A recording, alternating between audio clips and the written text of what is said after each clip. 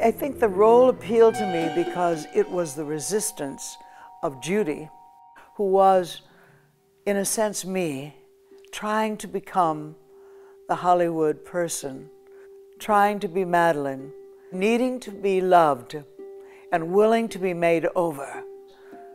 She becomes blonde, and then she wears it down, and he says, no, it's not quite right, and then she puts it up. Finally, at the end, is this it? Is it, you know, will you, if I become her, will you love me? Do you know? You know, and I remember when I played it, it was, I mean, I felt absolutely stripped naked, do you know? I felt so vulnerable.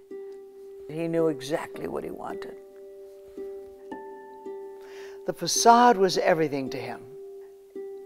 If the hair was off in any way, he was calling the hairdresser over constantly, fix that.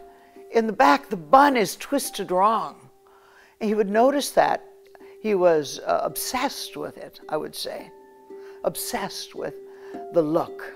It was as if he was Jimmy Stewart, making sure that she was dressed exactly the way Madeleine was. He was playing the part of Jimmy Stewart. If I let you change me, will that do it? Will you love me?